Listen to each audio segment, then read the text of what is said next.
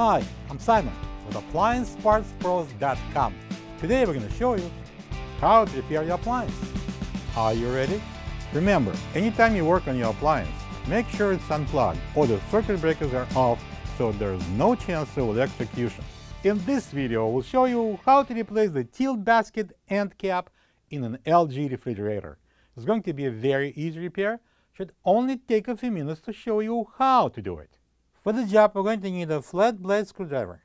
When you open up the package, you're going to get a new tilt basket end cap. This left side tilt basket end cap is one of two end caps that mounted on the freezer door that allows the tilt basket to what? That's right, to tilt back and forth for the sake of convenience. If the tilt basket won't move freely, check the end cap and replace it if needed. To get to the part, we need to open the freezer door. This is the end cap we are going to remove. To do that, I'm going to use a flat blade screwdriver. And I'm going to place it here into the seam on the top. You can help pushing it aside, and then I'm going to slowly pry it up.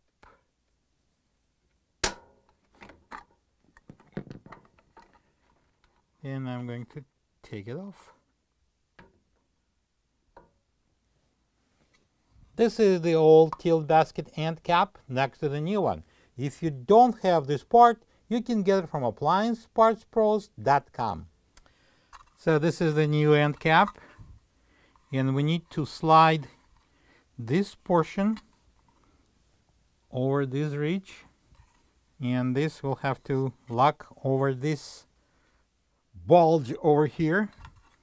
We're going to start with inserting this pin into this opening on the side.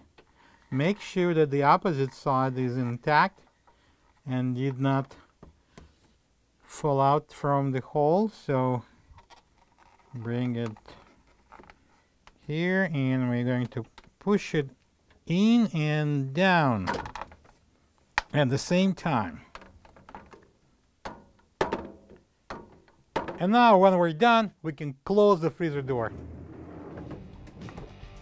Plug the fridge back in and make sure it's cooling. Thank you for being a part of another successful repair brought to you by AppliancePartsPros.com. For any of your future appliance repair projects, please check out our other videos available on our site, on Facebook, on YouTube, and on Instagram.